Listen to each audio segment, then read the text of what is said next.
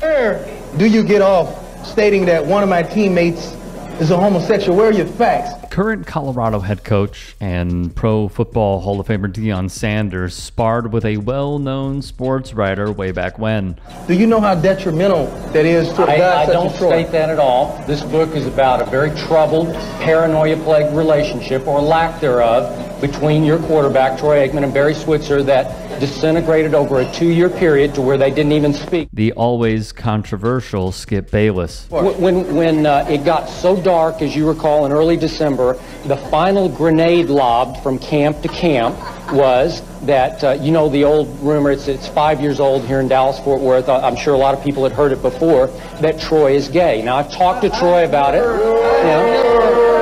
I have never heard that. This is a man.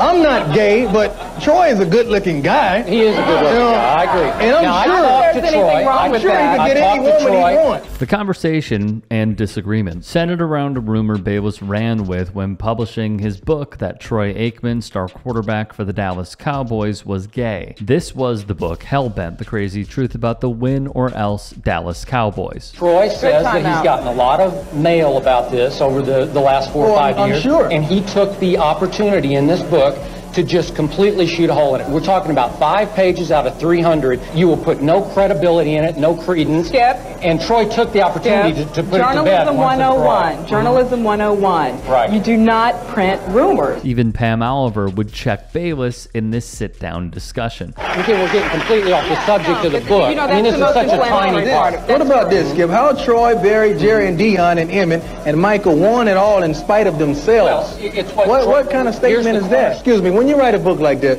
are you looking for controversy to sell your book? No. Are you writing facts or beliefs Deion, of that's yourself? again, the gay thing is such a small part. It's not a small part, yes, it is. unless it's If you yourself. Deion really tore him to shreds here with logic, didn't he?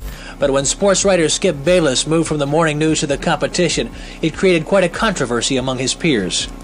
He doesn't apologize for the change or his big new salary, but being the Chip Moody of local print has made him the target for some resentment.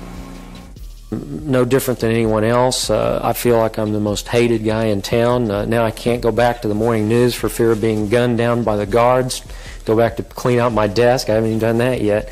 And I feel like I'll walk in the Times-Herald and 20 staffers will dive on me and string me up from the fixture or something. You know? This goes back to a story we covered on how Bayless accelerated his media career to one of the most despised sports writers in the country. In the book, Bayless would wonder aloud, what should the sexual preference of a pro athlete matter to a journalist? He noted how easily rumors can attach themselves to superstar athletes. Alex Reimer would write, many in sports media were puzzled with Bayless's decision to print it. The journalistic ethics of Bayless's decision to address and thus lend credence to unsubstantiated gossip about Aikman's private life is questionable at best. It's rather odd that Skip Bayless would make it seem like such a small part, especially when Bayless and publishing firm HarperCollins decided to include it in the inner sleeve of the book. Thus, Bayless wrote of the rumor from Barry Switzer's camp that Aikman was gay. Lee Steinberg, the player's agent, along with a team source and local sportscaster Dale Hansen, all confirmed there was no evidence to suggest it. Skip, I'll tell you what.